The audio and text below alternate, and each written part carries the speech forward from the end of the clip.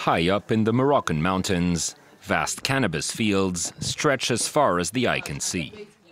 The crop has been cultivated in this region for centuries, but farmers have recently seen a drastic drop in earnings, despite a government plan to legalize cannabis for medicinal and therapeutic use.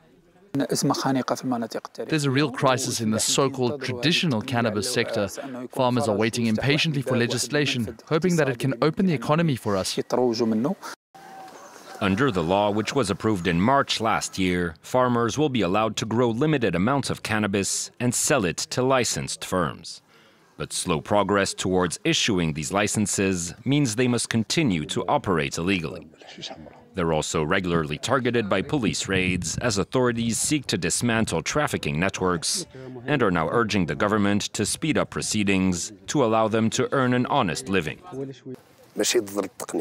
We support legalisation. People will at least be able to live in peace, without fear of prosecution. I can assure you that over half of the people living here have already been prosecuted because of cannabis.